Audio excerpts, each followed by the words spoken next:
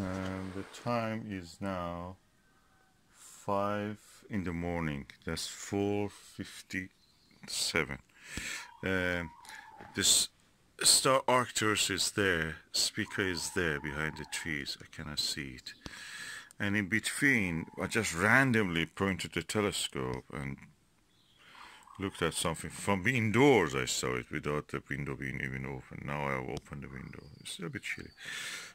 What I saw is that beside the brightest star, I saw fuzzy, faint fuzzy. And I tried to photograph it. Of course, this is a handheld camera, so it may not be really capturing it. This is a Evostar 72mm ED Apochromatic telescope, so it's very limited, it's small. I think I saw one of the members of the Virgo cluster, supercluster of galaxies. So that was really interesting. I can see with this tiny telescope one of the Virgo members of the stars. As I mentioned, I picked a faint fuzzy. I wonder what was that. It was too bright for a faint fuzzy. It was beside a 3rd or 4th magnitude star. And I'm wondering, can it be not a faint fuzzy like the galaxy, but a globular cluster? M5 globular cluster is in the field of view roughly at that time. So, can be either of this, a galaxy from the Virgo cluster or a faint fuzzy. Virgo cluster by then was here, but the direction of the telescope was here, so it can be a faint fuzzy like the M5. It's the Ophiuchus globular cluster, for those of you who want to know. Of course you know.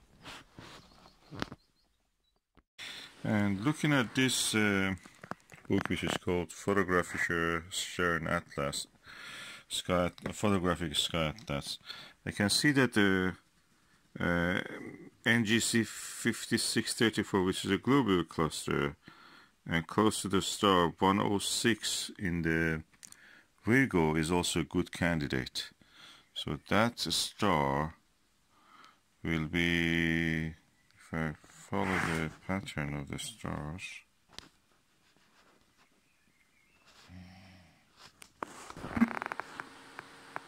will be here. This is the brightest star, 106.